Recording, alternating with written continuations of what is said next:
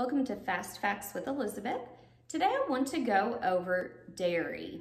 Now, as many of you know, dairy is something that you want to cut out of your diet if you have breathing problems. And on this board, I have the reasons here, but it can cause an increase in mucus production, and then it can also cause bloating. So obviously, we don't want that for you if you have trouble with mucus and you have trouble with breathing. Now, a lot of times people are concerned because they're thinking, where am I going to get my calcium? So I also have some calcium substitutions up here.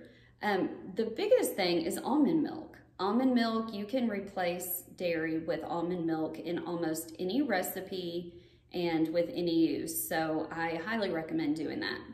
And if you don't like the almond milk, you can also get calcium in canned seafood. So canned salmon with the bone in, shrimp or sardines. You could also do turnips or collard greens. They have lots of good sources of calcium.